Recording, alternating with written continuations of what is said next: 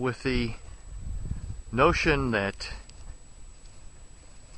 peak oil may be upon us, and the supposition that energy prices will just continue to rise, one of my winter projects this year was to install and test a solar hot water heater. This little building right here next to the water heater is my summer shower. I'm going to step back a little bit. And it's basically just a little 8x8 platform with some scrap metal on the roof and the walls, and located here in the back is a conventional LP propane water heater. And years ago, when I built this shower, I decided to use LP to heat hot water because it's much more efficient than electricity. The problem with LP gas is that it is a derivative of oil, and its prices tend to fluctuate in lockstep with oil. Not all the time, but most of the time it does. So the idea was to try to further minimize the impact that relying on fossil fuels has on my yearly economy and budget. This unit has a 55-gallon tank mounted on that metal stand, and there are 20 evacuated glass collector tubes, and these tubes are like thermos bottles. There's an outer layer that you see outside, which is transparent, and then there's an inner tube that has a absorption material deposited on it, and I'm really not sure what that material is, but the idea is that the energy from the sun passes through the clear layer. In between the two tubes, it's actually evacuated. There's nothing in there, so there's a vacuum, kind of like a thermos bottle, same concept. And then the inner tube with that coating deposit on it absorbs that solar energy. Now what you can't see real clearly, you can kind of see it on this one here. You can see a copper tube, and that copper tube actually contains some type of solvent. I believe it might be acetone, but I'll have to do a little more reading on that. That tube extends all the way down inside that evacuated glass tube. And on the top of this copper tube, there is a bulb that has been sweated on there, soldered on there. And the idea is that as the inner glass tube collects that heat, it's transferred via, you can kind of see it here, there are actually aluminum heat sinks or fins that are also down the entire length of the tube, and the copper tube sits in between those heat fins to help transfer the heat from that inner glass tube to the copper pipe. And the idea is that as that heat is collected, it causes the solvent-like substance to boil. And as it boils, it rises up in the copper tube, is transferred into that bulb that you can't see because it sits inside the heater right now. The thermal energy is transferred into the water contained in the tank, which cools down that solvent material, and as it cools, it condenses and it drops down to the bottom of the tube again. So basically, there's kind of like a little heat pump action going on inside these tubes. There are 20 of these tubes. Like I said, there's about 55 gallons of water contained inside this tank. Over here, this is a high pressure system, which means that it is capable of withstanding the pressure of a standard household water system. And I've got a deep well installed on the property, and it's probably operating at some place around 50 to 55 psi. So in essence, what happens is, and this is a little bit of a Rube Goldberg plumbing proposition, because I need to be able to drain the system, because it does freeze in this part of the world, and in particular this winter it has got off to a very cold start. We've had a lot of nights where it's got down below freezing. So you need the ability to, because of the way it's plumbed, my feed line and return line, you can see, are just lying on the ground here. So you need the ability to drain the system every evening so you don't get water lines that are freezing up. And this operates on the same basic principle as a standard electric or gas type water heater. Cold water comes into the bottom of the tank. It's heavy. The solar energy is collected and transferred into the water via that process that I described earlier.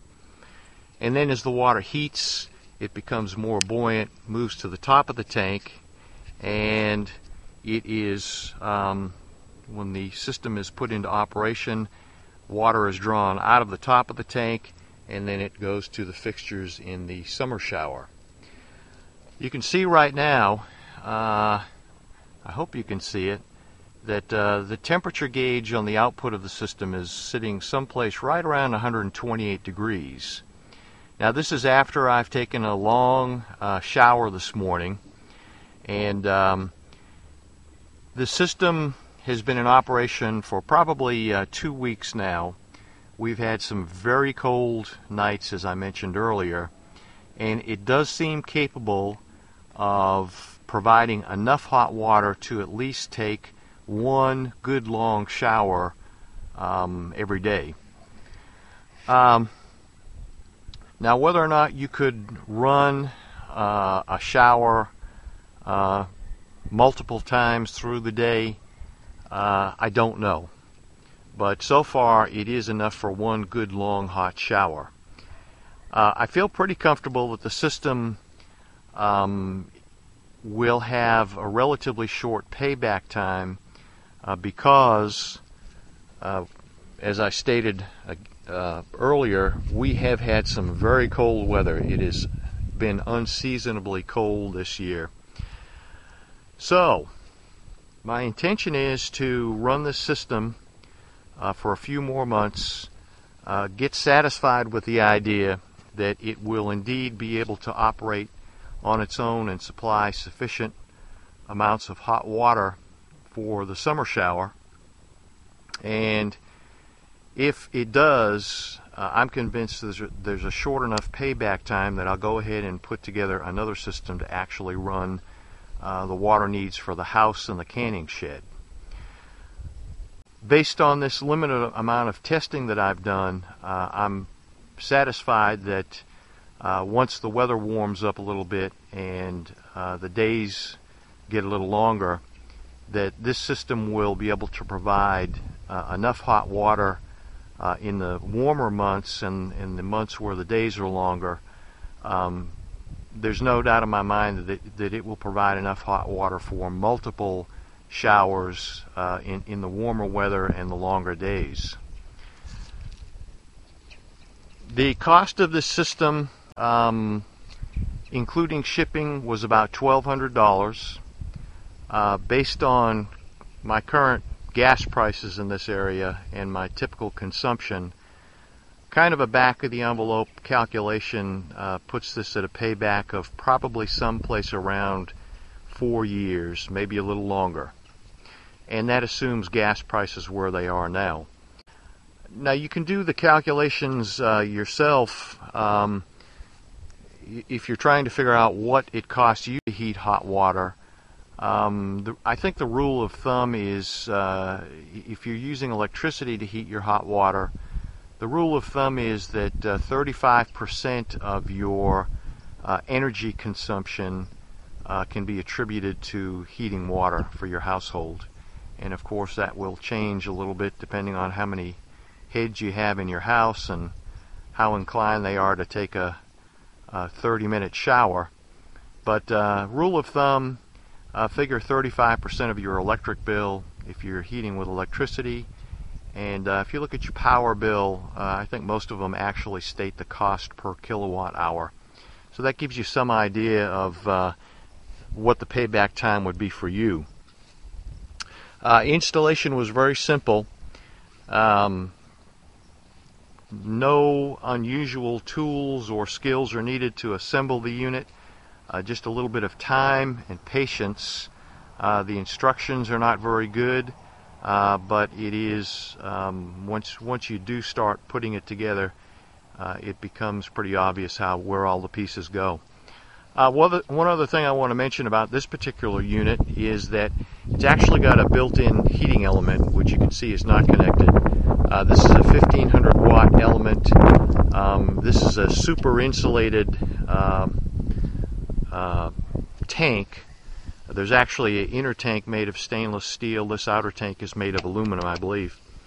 And the idea is that if you have a sustained period of cloudy days, you can actually turn on this heating element and run it for a while to heat the water up.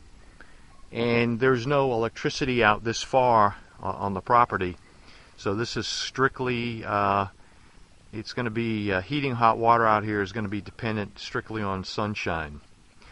The system is plumbed so that I have the option of using these valves, and there's a few of them,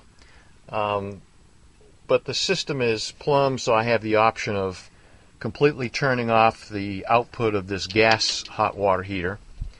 I can use it in combination with the solar heater, or I can use strictly water from the solar tank. And as I said, a couple of weeks of testing has got me comfortable with the idea that this unit does indeed have enough capacity to heat hot water to run the summer shower out here, even in the wintertime. Any questions? Feel free to send them on. I'll do what I can to answer them. I think it's a safe assumption to say that energy prices will probably not be making any big moves to the downside in the years to come. And the payback on some of this technology now is becoming very attractive. And what I failed to mention earlier was that the payback period does not include any type of tax incentives which are available in North Carolina, and I believe there may be a federal program still in place as well. So the payback time on that unit may actually be shorter than my back of the envelope calculation. I think for the most part it's still a relatively trying to shield the mic a little bit here. I think it's still a relatively obscure technology. Most folks are sticking with what they've got. I don't think it's really in the forefront of a lot of people's thoughts right now.